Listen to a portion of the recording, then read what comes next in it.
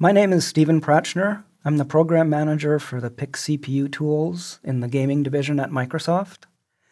We've gotten a lot of feedback over the last few years about how our CPU tools in PIX compare with other game-focused profiling tools.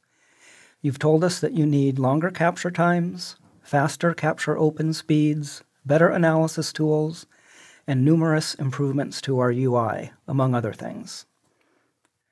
So it quickly became apparent to us that the architecture we had in place for timing captures didn't allow us to easily add the features we needed to address your feedback. So we essentially started over. We've done a ground-up rewrite. This is the first in a series of 4 videos introducing you to the features in our new timing captures.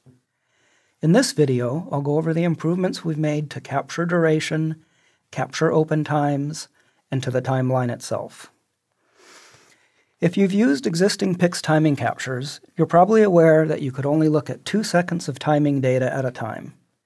This restriction was frustrating in many ways. For example, you had to get pretty lucky to pick the right 2-second range of data needed to analyze a performance glitch. So, in new timing captures, we've removed that limit. Our goal with this initial release is to let you capture data on the order of a few hours. I'm going to go ahead and open a capture of one of our test titles. This capture is an hour and a half long. But to give you an idea of the data rates we can now handle, this capture contains about 2 billion PIX event begin-end pairs and about 500 million context switches. First, notice how quickly this capture opened. Capture open times have been dramatically reduced when compared with existing timing captures. So clearly, we can't load and display all the data in the capture initially. So we scroll the capture to the middle and zoom in far enough so you can clearly see several frames of data. Now, as I start to scroll out using Control Mouse Wheel, I quickly get to the point where the data is too dense for us to display individual elements. When this happens, we aggregate data together and indicate the aggregation in a tooltip. Then, as I start to scroll back in again, you can see it doesn't take much time at all until I'm scrolled in far enough to see individual frames of data again. A few quick things about the timeline. First, you'll notice that we now draw the names of the events in the event boxes rather than only providing them in a tooltip. So if the box is too small, we still display a tooltip, but then as you scroll in and we have enough room, we'll draw the name of the event in the event box.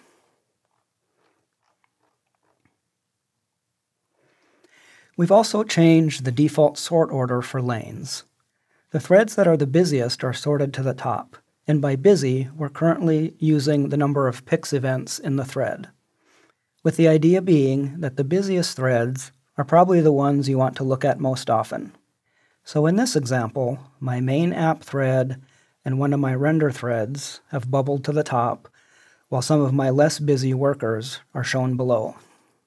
We're now also showing thread lanes and core lanes in the same view. So by default, core lanes show you which thread is running at any point in time, along with context switches. So in this case, we can see core 2 is executing the thread named render1, then there are some context switches, and then it switches to run the thread named app_main. So even though we don't show the full event hierarchy in the core lanes by default, if you hover over a space where a thread is running, a tooltip is displayed that shows the event hierarchy. This is very convenient for quickly moving between the cores to see what's running at any point in time. So for example, core 2 is running my app_main thread. Core 4 is running the loader thread. Here's some physics work. Here's render 2 running on core 9, and so on. So showing the thread and core lanes together also allows us to do some interesting new visualizations. So I'm going to scroll a frame into view that has several context switches in it. For example, if I select an event in the thread lane, the core lanes update to show me which core the event is running on. So in this case, can see that our thread runs on core 9 for a while, moves to core 8, and then jumps around a few more times before it finishes. So this makes it very easy to identify threads that are not affinitized to a single core. We've also made some changes to the way we show unscheduled or swapped out time in context switches. So periods of time when a thread is not running are shown in the timeline using this hatched pattern. So I'm going to scroll into this frame, and you can see there are several periods of unscheduled time, here, here, and here, for example. And as you'd expect, each period of unscheduled time has a context switch out at the beginning and then back in at the end. Another change we've made is that we now keep the event box and the name consistent across context switches. In old timing captures, we used to break these boxes up, which made it hard to tell whether you were looking at a single event that was broken up by context switches or individual instances of the same type of event. The final thing related to context switches is this core indicator at the top of the thread lane.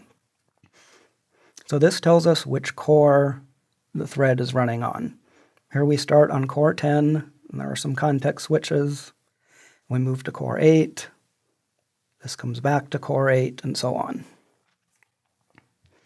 So to summarize, we've dramatically extended the length of time you can capture. We've reduced capture open times, and we've made several improvements to the timeline that we think make PIX timing captures much more useful. Thank you.